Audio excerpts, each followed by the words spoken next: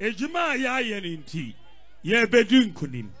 munyina mokai se omampenyi dada mahama obetena akunia no so anche bia no ka se nam no nyina asa na aka dompe samokai dompeninti na chok mpo wo school na eni ho dompeninti ye da dum somo efie 9 niema bebre say dompeninti teacher training allowance okay mu dompeninti nursing training allowance okay mu dompeninti national ambulance service eguye dompeninti national health insurance eguye na niema bebre say elinti na yetu aba 2016 ena ye yi no free abaimu ene osi opesa osamba biom mo pesa osamba biom mo pesa osamba biom mo pesa osamba biom diaben ena odiba mibisa no mesi o mampenyi dada mahama chire adie ba kupe a odi aye odi abagana edi mfaso abre nyina ba kupe o ba ku went me and do so bakupeo eye dum so ana eye confirm ana eye nkokon kiti na odi bre wa gana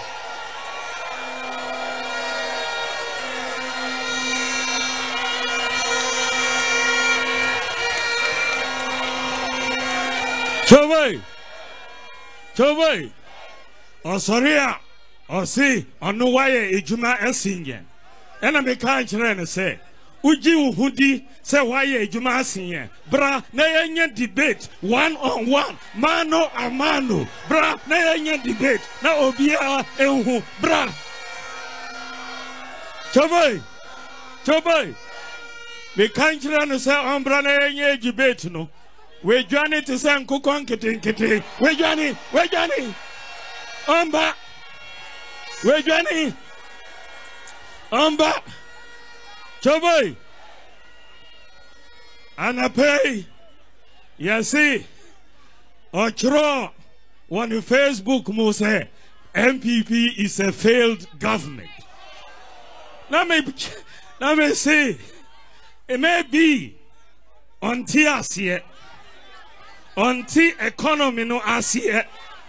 He either does not read the data or he does not understand the data. Choboy, until Asia, enti me pese ononani ngrofo omo wano hono omuntie mi kakra anumrei. Say minchechiro mu kakra maomo so that they will get an understanding. They should go and check the data. And yes, sir, Mamin Kanchran say, when it comes to the economy, overall GDP growth during your government is lower than ours. We have performed better than you. Choboy, when it comes to the economy, in the terms of agricultural growth, we have performed better than you. In terms of industry growth, we have performed better than you. In terms of the GDP of the economy we have, the budget deficit to GDP, we have performed better than you. The primary balance, we have performed better than you. The trade balance, we have performed better than you. The current account balance, we have performed better than you. Gross international reserves, we have performed better than you.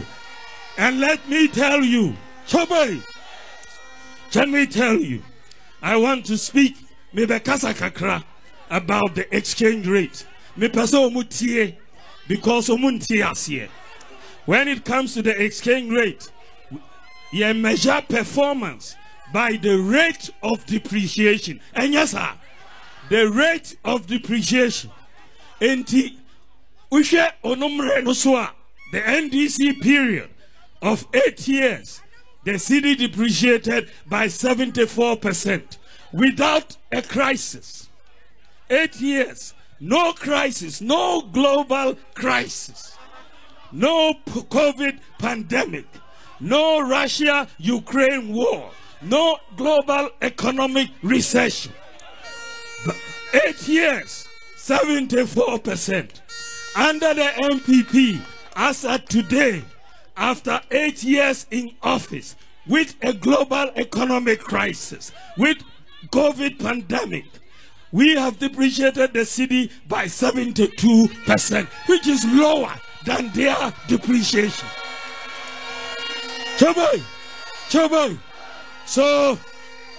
if they say that we have mismanaged the cedi, but then they mismanaged it worse than we have, without a crisis. Choboy. Ejuma jobs. We have created more jobs than him. 2.3 million jobs. He was creating unemployment. He wasn't creating jobs. Choboy, we have built more roads than him.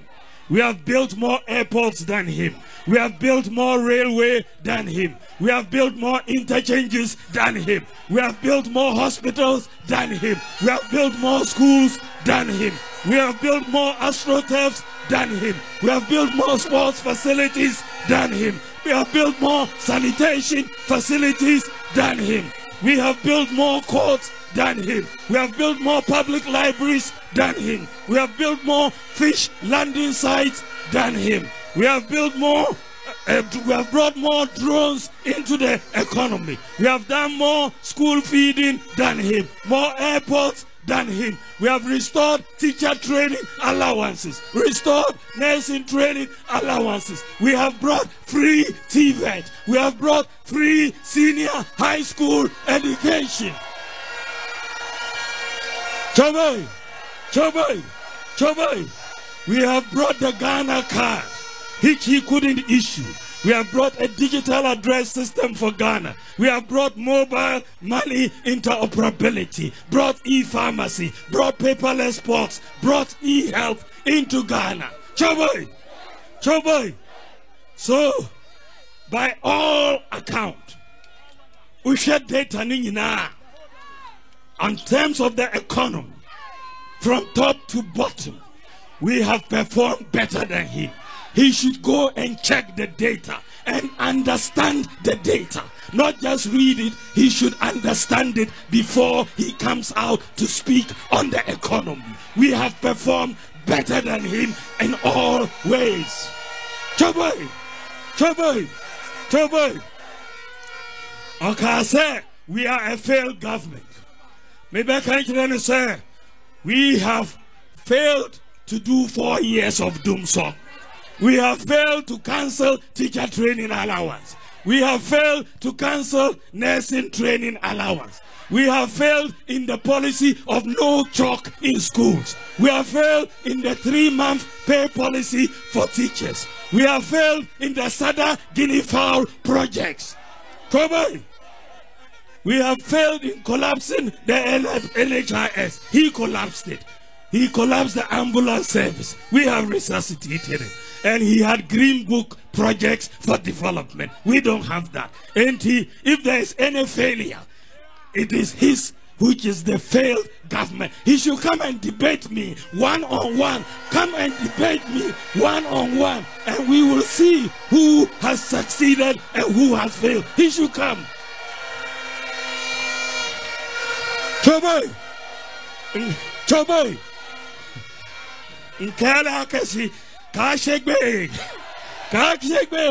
come and debate me. Don't run away. We will get into the data. Choboy. Hamadu Baumia or see a banning puntunduma why ye ankasa eche ebra na your former president John Dramani Mahama ebra no ye mapeni wo krom hanim sei enu ntino Ghana for mo hwe sa ne ma ni nyina no na mama kokromoti no enkasa emfama no Dr. Muhammadu Baumia no wo ba chese ne ma papa de wo beye bia enkasa na wo hwe se de wo kasa na wo chima Ghana for mu papa mo ba watere papa ya bro ba no 12 contestants a wo mu gina nyina de why campaign the watching 16 regions meaning Dr. Muhammadu Bomia what in the policies in sure guhonom was so tie na say show we a share interchanges near dear and rather cradie obi chebi lamte and nanado danko kufuado commission come on who am see ye sanka ma pedi bia ba nanka edwuma NPP aban po abono bia ba nanka wo mu 70% impo a trust me sir ke yade a wo man Ghana mpo no ye be fa ye ntuma pa efra in fact NPP aban no ye be bom abaso ye papa pesanse ma boedwuma ma kire ye say sika mpedede na nanado danko kufuado kan be bi etwem no na wono ankasa no wonim bia wo ka nursing training allowance a wo mbetwem mo restore ye teacher training allowance say 8 years ni dum shone de ababat compared to some years ago na de na Ghana for ye femu no na the difference ankasa e wo de ye femu yina in fact NPP for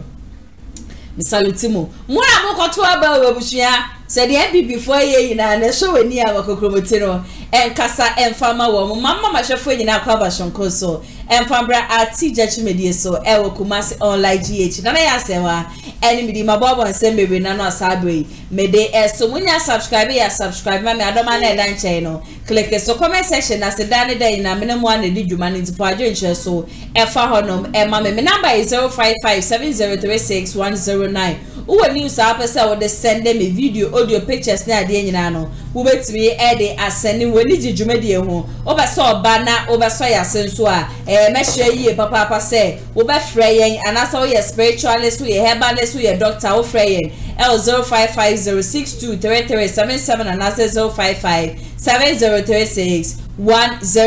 yebeje so na ye no atwetwe enkomo Kumasi online media school for so enande dey no wo ma shoma sia media teacher media no esom ATP e wo ha no sia jase de yakosho man ga na nyina no nyame difo bi so de nsem bia babonti ebusua me akasa me yem hia hyeme no me ne ATP e ba betwetwe sa ne ma we nyina ho enkomo ATP nana ya sewa bibia bokọ de ho adom ho ye na so e me ho de se be ma solia no pa na only low sperm counts na ni tedua no echina so amana kwaba welcome to the morning saho de ni bi and wo say sana na be me mu aidrende sana me de neti nade menkasa mediane pro Dr. Muhammadu Bomia ati ju okay na so na go kan yank ye ba be bo me no me say e ba ne John Mahama ne Dr. Bomia is far better than John Mahama oh like she okay ya bo me but obi abo ode shi obi abo no crash so Dr. Bomia is far better than John Mahama I no crash so what do you mean found tell o mayor president vice fa compare on the vice no na wo de check no de for ni shade wo de kogogo na ko shade o hono Dr. Bomia bono homodin bebre enti me hu ni say the 2 minima Dr. Bomia enye ma pa ne papa na na dan kokufo wa be ya menne ya ni yese ya be mabu aya be ye third person nyina no ye ni age wo hu ni nyina obeto asa na ma pa no eso ne de information Dr. Bomia de wo di se wo ka so mo ba be no ma ba ye adwan no kura so o ma be bo mo homoden 2020 free senior high school tine to abasade man people when good na eke ka koni ani sanke ye wi ya ne sana so ya man pen na dan kwakufo adro wo se ensama ya keka nyina na ye kwa enne atamfo ni ewu mi se mani ewu poto eti no Dr. Bomia will be the next president of Ghana. Inshallah. Amen. Also bempa so abekasa o. Also bempa say mpenifobia frefre no ne ade na mpenifo na wo mo frɛ no no wo mo so on de wo mo srɛ ne ye papa bibi esibia no onje mu naija kenka naija de sikakra ya akoya ye beto abe wo nye bibi kakra bi mfema NPP for na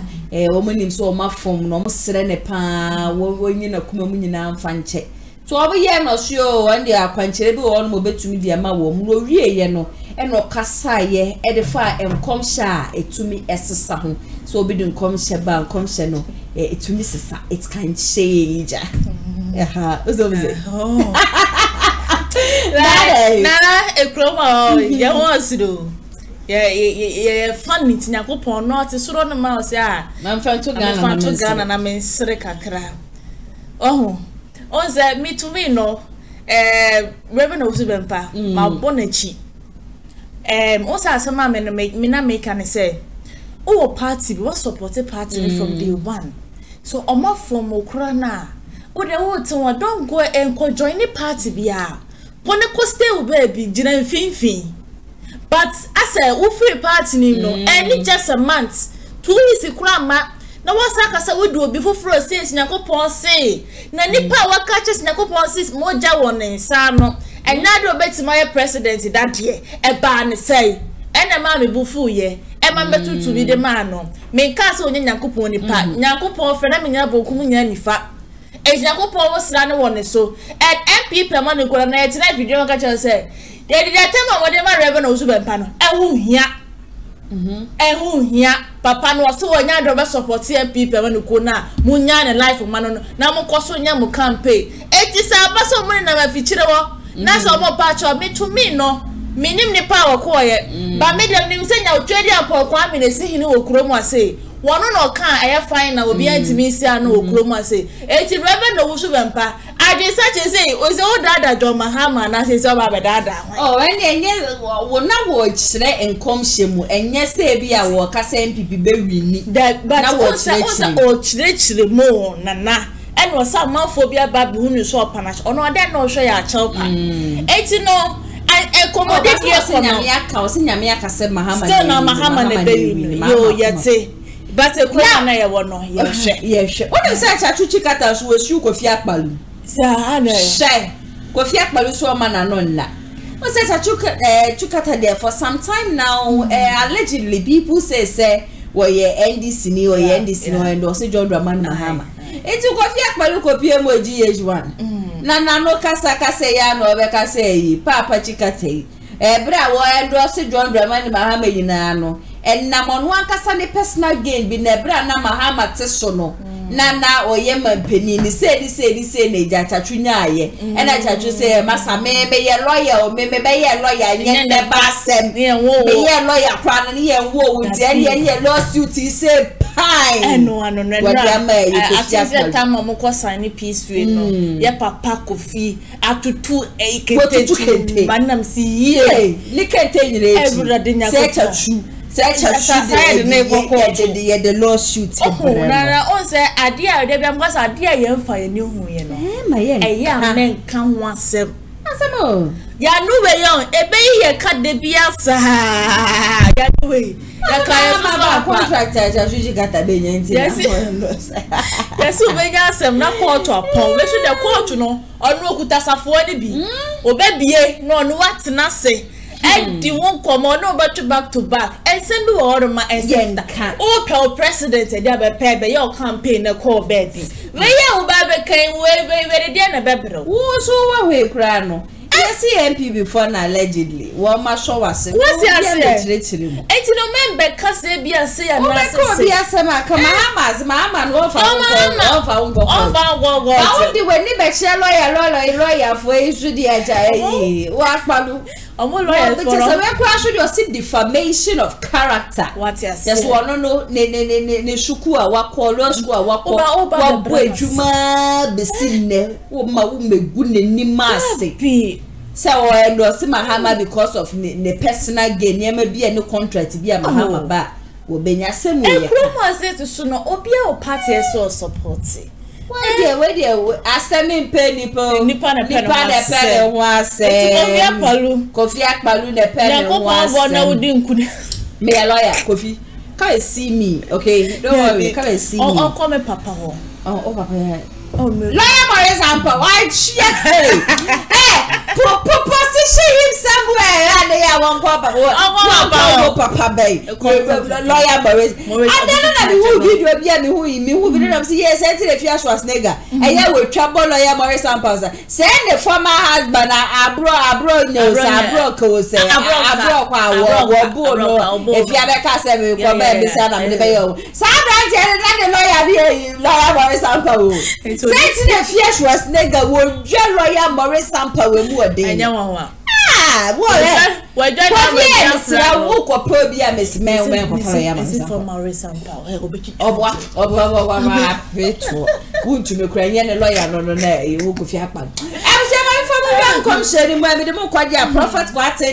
When so what they buy ya na ya so me ho premise be ba betena de ba show me sense ne kom hye e to fom na sa wan show mu yie na wan tutu wa na mo yie a wotete wa na de na eden esi according to prophet Kwate no o si chaos ankasa e be ko in the north Ghana for ye na esi fom sa so na collapse bi ba be ko so e Ghana football say ye football o say ye Ghana ye ball ye boy yankasa mu na Ghana Blasters go there papa make say egu podada sa so na ba ye kwa 2025 be wo so obi akọ ni kotodwe ni ma wo mompa ye mu de so say de twedi aponyankopon adan ne di akire no da buhia enya asem ketwa nyankopon hu ye mobo na ba we enye peaceful ena mo nso te se me a metina ha ye a me kasa nipa etie mi obesire ye pa wa kwase ye kasa bia ye ma ye nu masem no enya asumdwe asem na aba na be kanto kwa be kanto kwa ni ade de ne na tese tututu no pe and that say December 19 do say is be declare na Ghana for yina say bi ya adwon kwa wada na yenko na yente the prophecies no emra sisia Erwade adi ye ode amamie no amede ma no eye se enipa be ebetie na nipa ahunu de ekroso na nipa benya fa ahudie ne ahoto de wose ye bompa yesi kwan ye bebo asi de wose de ahweyie ne de ahweyie enu nti na Erwade edi adiyie eba ye mompa ye ampotie je rampo nyankropon apampamre nyankropon enya ko afre ate ko afre kumani ewu nyankropon opamagu nyankropon ye da wase nyankom pesechi bommofo timati brebrebre tim nyankropon proposi prempe to proposi okumoto pre asidankan wono wasoma me ama wadi sem ene oman ho adi yensem wona wotumi ena ohwede opese woda na die na ohwede opese osoma omaka obi ntumi ene woni akon obi ntumi ene wo eni asi obi ntumi ne woni akasakasa eni nkunim me die me yokasa mufu a okasa fa me mu honkonkon kasa fa me mu nyansa nimdiem Ewurade utumi no ahoɔden mu na Ewurade utumi eni nsem yachi eni animu ewu Yesu dem mu amen ediya edikan me wusa yede enkotoa bebre asisi field bebre so na nkotoa no a yede asisi field bottles breakable bottles ni bi na nkotoa na ye kane tete nkotoa no bia kane no na nkotoa bi wo ho a ye nananom ene ye maame no ma no wo moton engo o nkotoa na adise bia toa bi saa no first pan na wo ho pa green na se wo mo de ton engo saa nkotoa no bi titidie no bia ena mu se ye wo field kasie bia e fam pimpim na nkotoa nkoa na e wo saa field ne so na mehu se yedi Ghana flag a painting kotoa ni nyina mfimfi enkotoa no ho no o se akotoa esiwa a ese toa ni siwo sei nti mfimfi sei no yedi Ghana flag na painti wo red gold green no na won kotoa be 1 million no ho na wo park kesie so enkotoa nko ni sisi so afoi dim hu ya ne se enkotoa na sisi field ne so no emia efan ba bi wo ho safa no ihu ya se nkoto ahyase bobo na eyedede nti obi ani ko ho koto ahyase bobo enipa tutu bo nkoto anum na ebinum eto de se kan twitwa nkoto na eyedede saa se de akotoa bottle ebo a eyedede no saa na eye na ebobo saa na ebo a nipa omo de se kan we di tuo na omo tutu bobo nkoto anum enti ebo we ya na akobo we enti akotoa musa akotoa ka no ehwe fom a eka foforo de hwe fom na ekeka saa na papai saa wo field ne so afoi na ehu wo field ne so enti mi musa se kan ne atuo ebobo nkotoa no bebre from park no na ese isane kakra sei so park na ese isane kakra aslopi kakra enti baabi a ewo soro kakra no ehon na nkotoa no bo free saa na ebobo ba fom eno sika na no mdi twitwa nkotoa num e baabi a park no baabi e wo soro kakra no eno ebobo saa na me bisa se baabi odimi abegina o kire me saa de e kire sen eno se nkotoa no a ye de Ghana flag apenti ho no sei na kire ena park no a ayese aslopi kakra no a nkotoa no ye hyase de sika ne atuo ebubo mu free park no baabi a na e wo soro kakra no e sane ba fom no so sei na kire Oman Ghana mompa ye ni yanyire ho mompa ye na afa yemma asumdue kasa enoso ensene ohaw kasa ekosuo abusuya what I saw and the revelation I had emudo park na slopi ena nkotoa be 1 million ekuso ene de Ghana flag ya painting nkotoa no mfimfi ena nkotoa no ye de sikan ne atuo bom efri baabi a park no baabi e wosoro no e de ba fom ena o kire masie mo bi na da o Ewurade mo ye ho ban abatu brem na fo ya sumdue kasa anye bebre FM stations ahodo a womo ekasa ekanto kwasem ne omon kan sumdue nsem political radio stations they should stop National Media Commission should stop them right now. NPP radio stations, NDC radio stations, they should measure their statements and they should be doing the professional job. Adia me hu ye no me nkyere wase enso minim se odi oti ase maybe nkotoa na ebobo na e benefit politicians binti bia but dia me hu ye no nkotoa ne gina ho ma biribi ena tuo ne sika ebobo nkotoa mu e de na kire adi ya ne dikan adi ya etoso me hu se kwaye eda ho na emframa ebo enua no ekofa me hu se kwaye eda ho na mframa ebo enua no ekofa enti mframa na ebo enua na ebo kofa saa na wo se mframa no bi so etimi ebo efri fa ba kono edi be hia mframa no a ebo enua no edi kono enti mframa na ba ko bo fri nifa ena ba ko so bo fri benkum na mum de na ebo fri benkum no entimi enko kesisa enti de na ebo fri nifa no e okwaye no mu na ebo kesisa afa ebo natural mframa ena ebo kwaye nua no afo mframa na nka wo se no so bo efri benkum de ba no fi se na mframa e wo se di aprapre enti mu se na mframa na ebo fri nifa na no ho oden na ebo kwa enti nua ni nyina wo se mframa efa nua na se isi ni trase no enti saa na ebo a natural wind a ne ya efa saa afo de mu hu ya ne se mframa na nso wo se bo fri benkum eba eno ntimi moyie no de mu ya se nkofo plug adie ewo machine a omudi be blow artificial air ama mframa no etimi abo free benkuma be hia mframa na ebo ni fande ba no fise na mframa natural air no entimi mon nua no a ewo benkum na wo se ebo se se de ebo free ni fa no ede ba no entimi wuse nkrofo plug adie machine ya de blow air no ene organizer for machine no eno mode ho kese hose akese eno masusom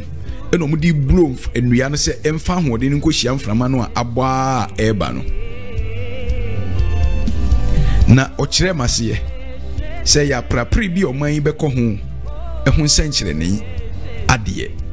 aprapre bi oman be ko ho ama hinie ehun senkyere ni ade menkyere ase na mframa na ebo na artificial ay natural na hanu ntimi mayiye no entimi moyiye mehia no na nkofo aproge ya di hose kese ay di blow mframa aproge organizer for machines na no emuro nua no mframa na ntimi nkohia de eba naturally no e wona secret adi ya etoso mehu se makopie baabi a me pie ye no na eye sirem mantifido na mehu se ohin biti wo a wahia edom na ohene no de mu ya ne se ebra dom ahia no mmobro atiegu ohene so a eboro ohene no na mehweye no na eye attack ya enipa binom ego baabi a ohemfoforo ne nkrofo bi a won asoma moboro no se enkoboro ohene no na ewo esirem mantifido etimu so ohene na bodwasa a woni na hemfo a mehu amanyofo kora wum na afei mehu se afei de moboro eboro ohene no emoboro boro ohene no ejina sabre so camera esisi wo so because of dignities na omo ho no na mehu ye no na wo kire na eye ayese ohini bi enso na pamfo a omo ba bi a entokọ omo ntamuti omo ekanche suma mboa no so omo maboro ohine no ti ohini ti adwam no mehu se wanya attack a na oso mu yini free adwam ho ede no eko adi ye toso no adi ya etoso mehu owura bi a owosika na onwa aye ne stadium na stadium na oyeye no owosika na osan ewo team na owura no mehu se otikam na okwa na onya ankwanhia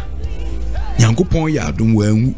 bado mu yi ni wie no na waka akonwa mu mu treaty ni bibia wie na nkwanhia ni nti wapra wanwu de na nso opra ni nti na afei waka hwemu na nipa no eyo sikani a owo team e wo Ghana ono no stadium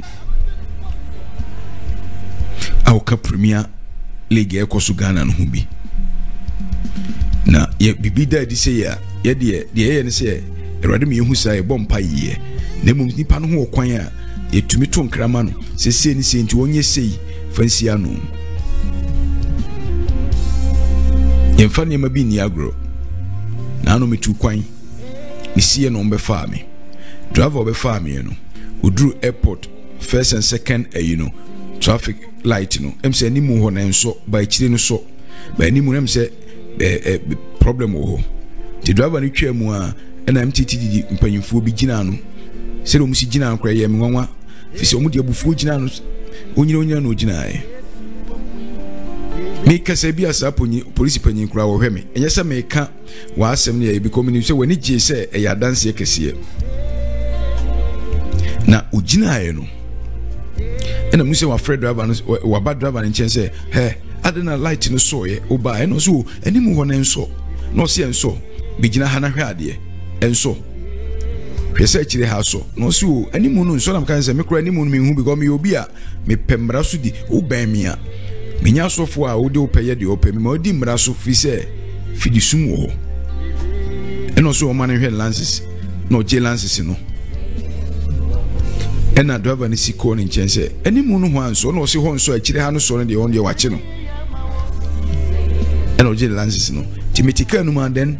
the Spirit of God told me and he revealed something to me eno se owura na wogina ho no ne yina bompa ye bi se erwade mfa ne man ne kunu kwa adwuma mra asumdwem ne man ko sku asumdwem na ne yire mpa ya age no e wade be hu na oni obi akontokwa ana oni obi anya kasakasa onso ye panini e wo omo office honom na nipa de na kwaduro so empanyimfo atrase aka apata asem no ba nipa na mpene ode no kwaduro so bo onim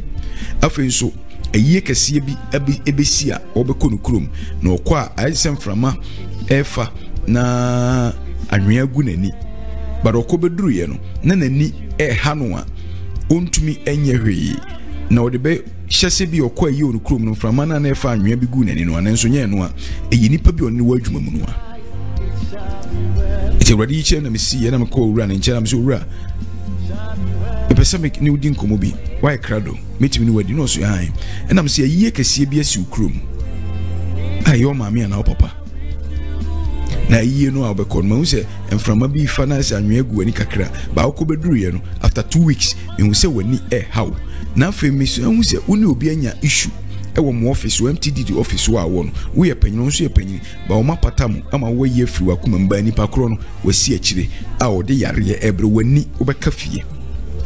enti koye 1 2 3 e wo kredem na hwedi ebesie meka ya na wagina yie ena ochi ame no so wura wo ye Nyankopon sofo ampa erwadi nshira ayie no unse driver no ba no na phone si maso na mse ai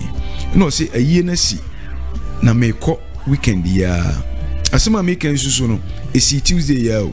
o se yi na si me ko weekend ya na no hu nkomo na medi e na afa asem a o se me ni obi anya no onipa no so wa adwuma na de ode aye me no madwene ho amenchi ase fisade na esi ye no ene de nam se me ni hobi ba won se awurade yi akire na me ka wewu a wo hwe me na di ye awurade soma me no enu nti no man panini o man ketua o so wo de me nsem a awurade ma me di agora na se wo hwe a ebeko atia wo na me ka che so wura wo se enye chi a wo chi driver no na hia ebi light ya ni mu honso traffic light ni mu na ye free ban honso akire ha so ebi nyankopon na mane yes ase de wo de bechi no na ye gina ho ama me de wo asem ya ma wo it won say awurade age wo koye we na fe sen afi papa no wachia me sa wo hu de onye no ho wo se awurade na de obrɛ mi o nam se enye chia wo che driver no senka wa anche driver isusu a kama anya asem ya mfa amrewo na se ne no awurade soma me wo nchen enti no ma wo che driver no afi ya wie se driver no di fo a wetim de na akonya no ntina awurade de adiye no ba se me ye adiye na awurade pese de ma wo enti eno no wa deliver se driver no susu no de ono chirem nyina hwe na still la endi obetim de mra kodi no na me susu de awurade so am so na me de ama wo biribi tumi si a wo ntia ase ba na awurade de kasa ye ya awurade adwuma no a ye de ho ato awurade so a no kremu a ensuo to awie bo yare mo ahotomo enamu no awurade de ye hye no ho animonyam ade bi wo ho a eden a wontumi nyo enso na awurade de saade na beto so unim se ode ha enso na ode ye na adwuma no bia se wanche driver ya anka na di ye ka ho nkokoto owuom akoto ani frem etedi ye no a meka we di asiso se mo antie adi ye awurade de mame no a mo hwe o my Ghana adi ye bi awurade de mame ye fise sankofa ministries na abom paye wo people so sa 10 years e de ama o my Ghana emfa ho ne aban otie konwa so ye adwuma ma awurade ye na awurade no hye ye ye panke bejai fise obi aman kofa bas meche me se adwuma a wo ye ne so oman nti yenye mawo na wo oman mu na obre ho ase adisem commission chekire ho a so osofo a na imam na obre ho ase yemu na no na me ma di ye bi me se brokers bebre fai me so bi ababa bi abetwere gu ase see man of God look at the dress chese me dressing the way I'm see dresses sad na no uhu ye no we disrespect me nka wo se me hye kasok eye me hu e de ma awurade adisem Yesu Kristo Bible say na Yesu ni asuafo ne nam ho a ye hu no fi se na ho fade no obre no ho ase a ye hu no nipa nim kwa awurade fa so bo nipa ho ban ye mu bi ye humble ye mfie kwa animu ba we are humble ye hu no nipa radio TV so de afoforo bi beye enti nsem no ba obefa na tra efise nsem na de na wo se me yedwa ansa na waje adi asem ne ye awurade asem nya me masem na de se me yedwa ansa da bi tie di ya me de mamu man no ensom yie obi obedi ade Ghana aba ye betu de na mamu obeko bia ye de atodwa awurade am ya tworo ni nyina said the 2017 me kato was a first term will be perfect, second term will be say will be worse, and the president will be called worst president ever. Just say we say man and I cancer aseno muntie awurade ne adi ye toso me hu se o my Ghana abodompem na obi afra tuntum na o man ayuyo kese ekoso me hu se o my Ghana abodompem ewo ayuyo bia ye me hu se ye bia ye onipa owie mu die ma o man ayi ye kan state funeral na me hu se edom ewo ho a won eye ye yemmom paye na oman ayi kese a enipa odi mu owie mu di se ye awurade pede a na mmom se ne brensoi na se ohini Zikaya de no bidia empo ohini Zikaya de no Isaiah 38 no ebro di fu Isaiah akoka kire nse na awurade so meka nche se your will hye on samanse na obe free mu no o say the 15 years kan no ayi kese bi oman ebeyo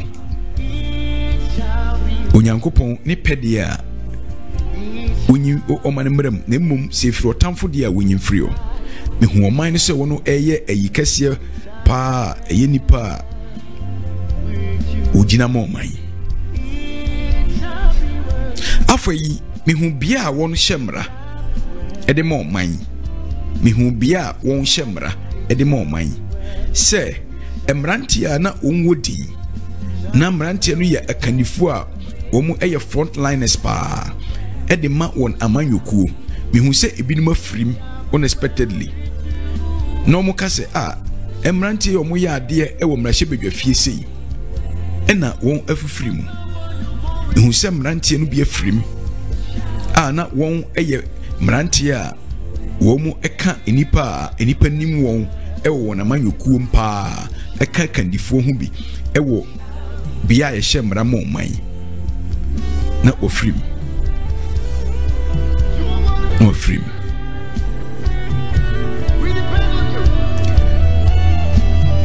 eti wo mpaya kai won bi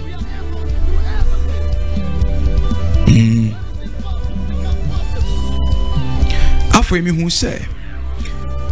etim ebobo na de hu ya ne se ball mienu sei a crash sei na ball no ba ko apai ball no pai ye no na adane onipa o park ne so a wo frim nti ball mienu e crash ye pai no odi gina ho ma nipa mienu e crash ye na ba ko efamu ehwede ne nkwa ti said the place no bobo a ebitimi fenti ebinya crasher ewo oni obi crash wo park ne so a no afrim nti mo say team bobo na onipa ba ko a player one of the players ato ewo park ne so wato park ne so afedi ye to so me hu ewiase enipa mienu a sesei won ewo wiase a wonye mranti a wonda so bobo ba ko ye tenten ba ko ye tieti a obia wo no support base pa wo wiase nyina enye wo mo abeboko no imprempren currently players mienu a wiase nyina se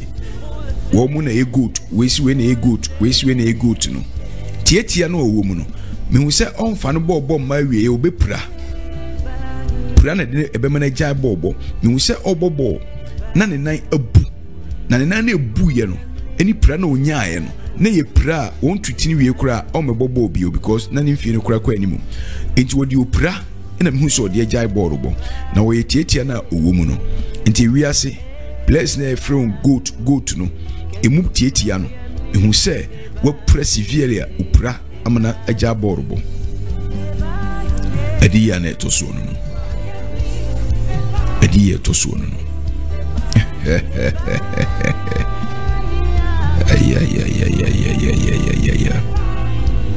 we should pray.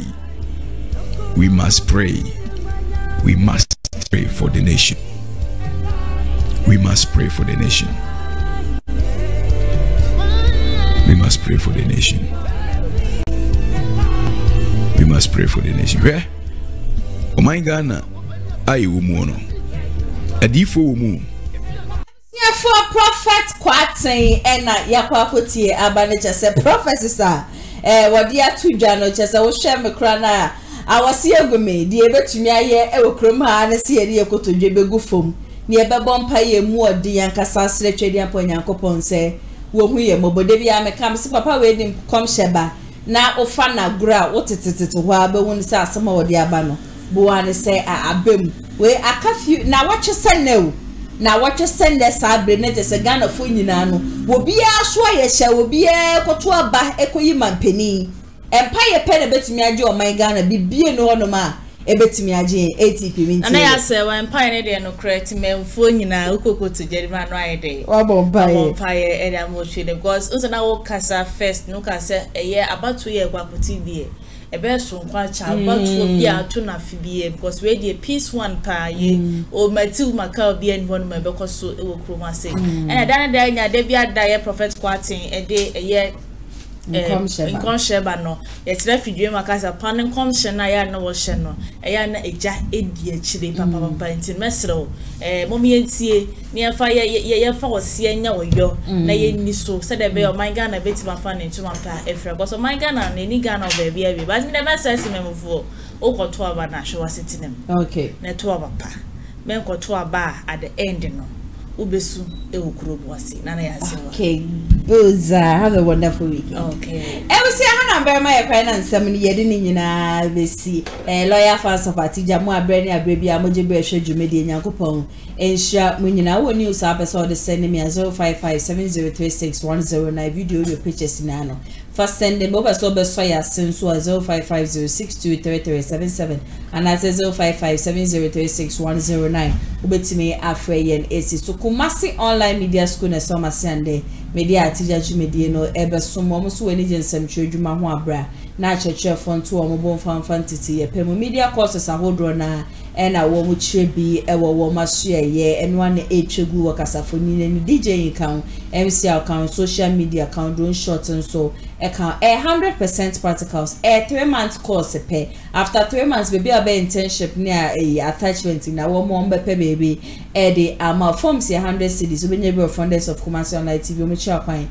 Kumasi as community mass energy share for inquiries from 0550623377 and as 0557036109 na onowomo entwetwe enkomo executive producer Mr. Daniel Yeboa editing any MCR so Abrante Pako Joma no me am tenedwem edi jumedi shoba shomu medi ene na yase have a wonderful weekend. You best on Swedish Makram.